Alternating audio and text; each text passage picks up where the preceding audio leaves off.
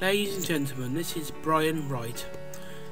He's a blind gentleman and he suffers with dementia and he's got diabetes. Now he's just having sweets. He shouldn't have sweets, but he eats so many sweets he does. And in the background you can see some children. They're his grandchildren. He lost them a few years back in the park because he forgot where there was and he couldn't see where there was anyway. Now he's just picking up some salt. Thought it was his bag of sweets. Now he's wishing he never did that. Now he served himself right doing that. Now he's just getting his glasses to wipe them off. I don't see the point in that really, but he does. Brian lives in a 3-bedroom property, too big for a blind gentleman himself. Brian doesn't know his age at all. He can't remember because of the dementia. Hello, my name's Brian. Brian, I think it is.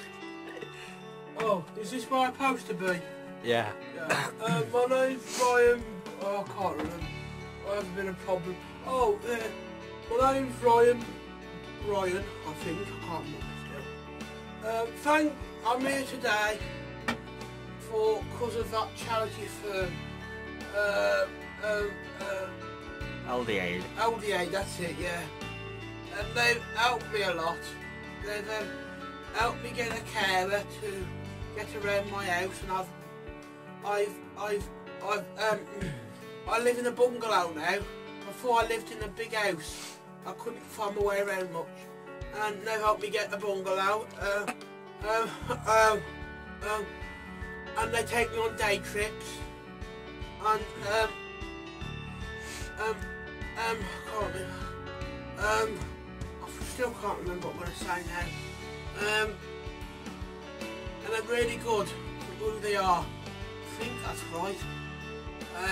Sorry about this. They are good people, and I really like my new place. I know I've never seen it because I'm blind, as you know.